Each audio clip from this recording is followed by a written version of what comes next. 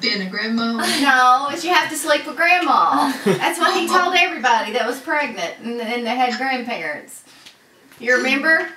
Well, yes, I do, but I don't know how he always remembered it. That was her.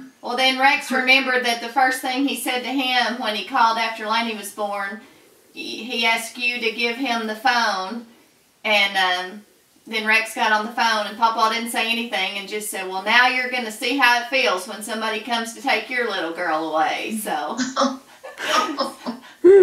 so we shared a laugh about that. You need to write those things down because I have forgotten them. I got them. I still remember how he said Bob Cavanaugh should not have taken that picture that he took when tears were running down his cheeks, going down the aisle. Yep. He said that was cruel. Should not. Yep. But I can't. Well, what did Granddaddy say? Yeah, he didn't have much to say. He kind of lost his appetite. He couldn't.